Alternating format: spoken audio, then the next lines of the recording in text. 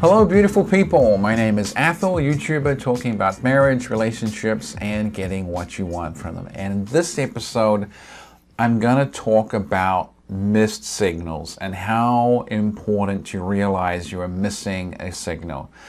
And I'm going to sort of tell it from the worst case scenario perspective.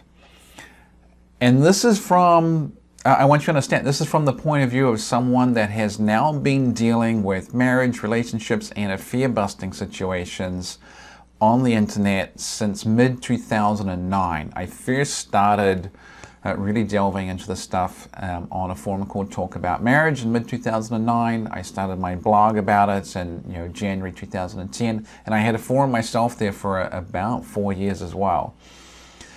And there's a really predictable pattern with what happens when people come to internet forums or go searching online for this stuff. There's an incredibly predictable pattern, and you're not likely to see it unless you've been watching this stuff for just years on end. So this is from the perspective of someone who's been watching this for 8 years.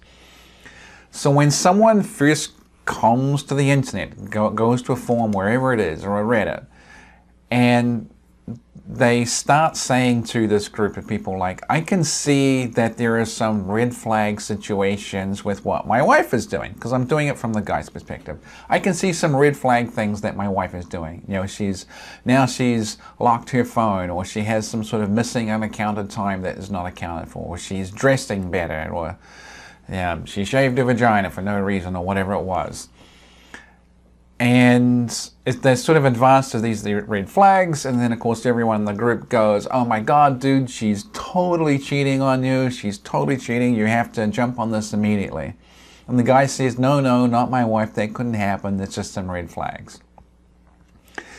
And then he goes away, and this period could last like a week or a month or whatever, and then he comes back and says, oh my god, you guys were totally right. You were totally right, she's totally cheating. I hacked her email, I can see all the emails between her and the other guy, I put a voice-activated recorder in a car, I can now hear her talking about this stuff, I found hotel receipts, she's totally cheating. And then of course it all blows up into some sort of confrontation thing where it shakes out one way or the other. Either she breaks off the affair and confesses, or she doesn't and goes, or whatever it is. And that's pretty much that sort of second stage of it. Everything blows up when it's discovered. And then there's a third stage which can last a number of months or a year or two, whatever, as the whole thing really does shake out after that initial blow-up period.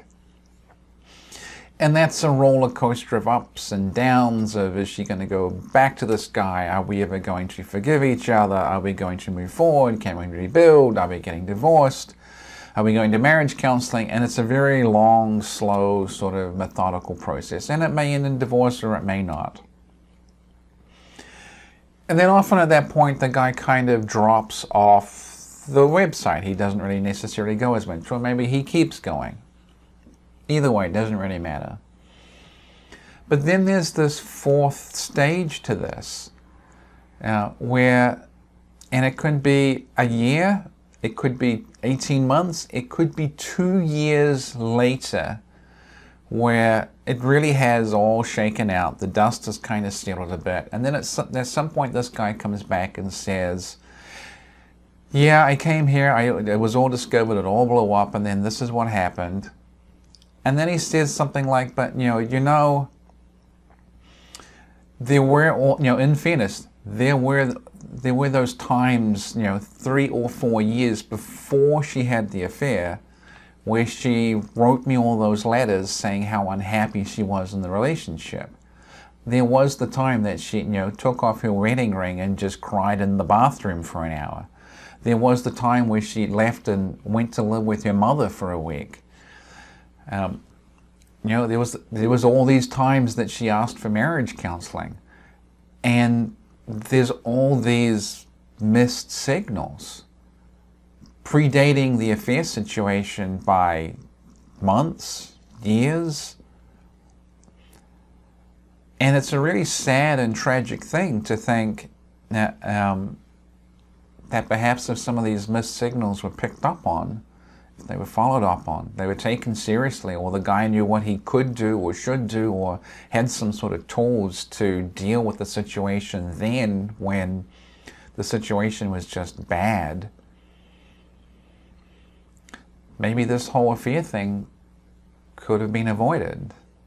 And I know there are no excuses for the moral boundary crossing of cheating on someone. There's no excuses for having the affair. But let me tell you, as someone who's been doing this for 8 years, there's always some kind of explanation of the environment and the story arc that got to this point.